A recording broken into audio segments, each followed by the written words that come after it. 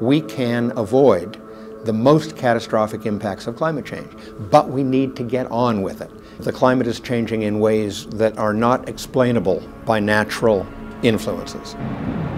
We know it's human activities, that it's already doing harm. There is enormous momentum in the climate system, and there's enormous momentum in the human energy system and in agricultural practices. And the result is we cannot stop the increase of the impacts of climate change overnight.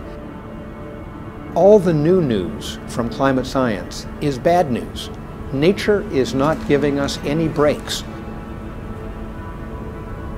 All of this means that we need to act urgently, not decades from now, but in the next 10 years.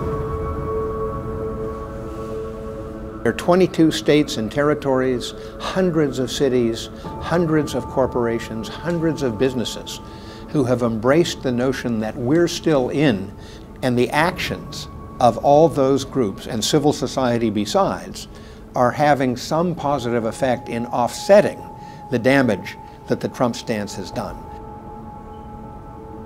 Now more than 70% of the American electorate agree that the climate is changing, that humans are the main culprits, that it's doing damage, and government needs to do more. I think that can happen if we can mobilize, in particular, the business community. There are enough enlightened CEOs of major corporations who could go to the members of Congress and say, look, addressing the climate change challenge will be good for the economy, not bad for the economy. I think we're going to see a really transformed environment.